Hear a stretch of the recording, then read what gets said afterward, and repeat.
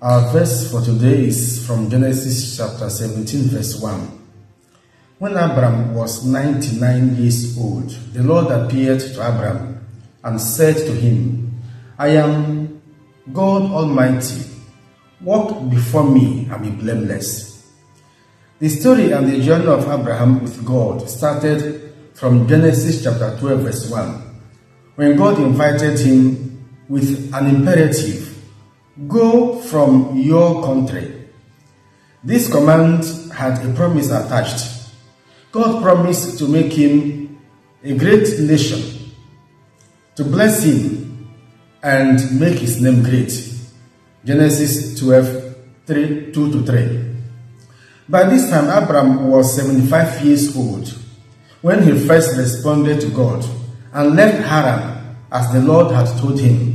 Genesis 12 verse 4. In Genesis 15 verse 1, God appeared to him again and said, Fear not, Abram. I am your shield.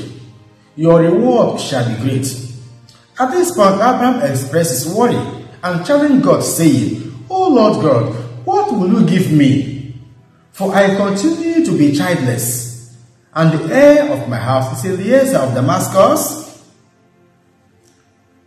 God assured him that his own son, not Eliezer, shall be his heir.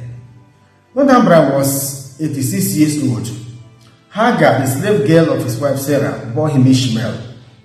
Now it took 11 years after God called him and made him a promise before Abram became a father.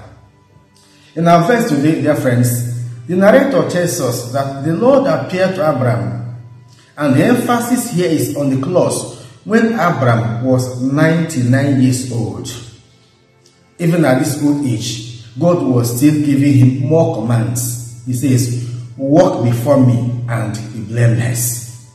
To walk before or in front of somebody usually expresses the service or devotion of a faithful servant to his king.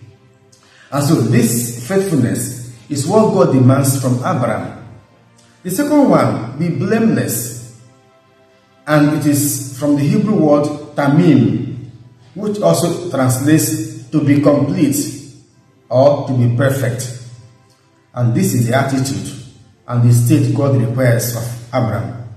And it comes with a renewed promise. God says, and I will make my covenant between me and you, and I will multiply you exceedingly.